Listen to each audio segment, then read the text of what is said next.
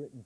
Now that changed to much colder conditions down to a Scandinavian high. Now once that's established itself, we're going to get a run of easterly winds, and of course that means some very cold air moving across northern Europe. Let me show you the temperature maps. You can see how in a moment how the blue area expands. Now this is air that's below freezing, and these are daytime temperature maps, and as we go into the early part of next week, well, you can see the blue arriving across the British Isles.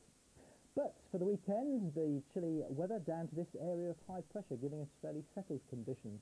We have got a weather front moving down from the north, and that's going to introduce quite a bit of moisture into the high. In fact, it's already giving a rather clumpy cloud across northwestern parts of Scotland, and rather wet conditions there as well, as you can see from the weather radar. Some bright colours, and no doubt there's some sleet and snow falling up over the northwest Highlands.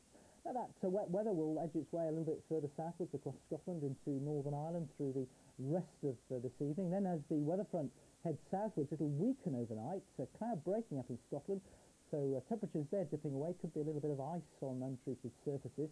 And to the south of our weather system, clear skies across much of England and Wales will lead to a widespread frost inland. By morning, well, we'll find our weather system sitting across central areas. It'll be weakening quite rapidly by then. It may well take quite a time for things to improve in the Manchester area, perhaps the odd spot of rain crossing East Anglia for a time, but by the afternoon, a good deal of dry and bright weather around, quite a bit of winter sunshine, although it could turn rather milky in the afternoon. And by that time, thicker cloud will be coming onto the western side of Ireland, with some heavier outbreaks of rain coming in as the winds freshen up.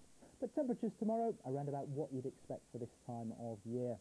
Saturday night we see a frost again in the south, and then on Sunday these weather systems likely to bring some cloud and rain to the western side of Scotland.